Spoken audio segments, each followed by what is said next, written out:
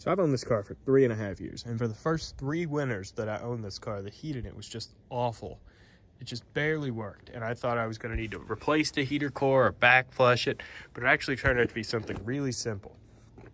So there's this little valve right here that when you turn the heat on in the car, it opens and allows hot coolant to pass through the heater core.